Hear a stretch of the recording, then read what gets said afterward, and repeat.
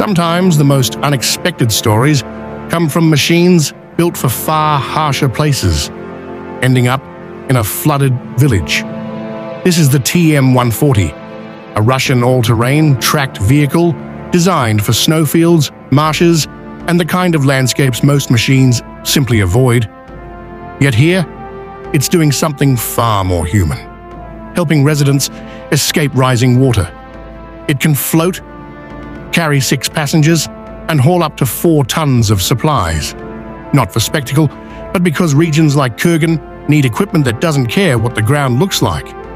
When many locals chose to stay in their homes, the vehicle stood on standby, ready for evacuation, moving essentials, or delivering food and drinking water. It's a rare glimpse of defense-borne technology stepping quietly into civilian life, not for conflict, but for safety and logistics.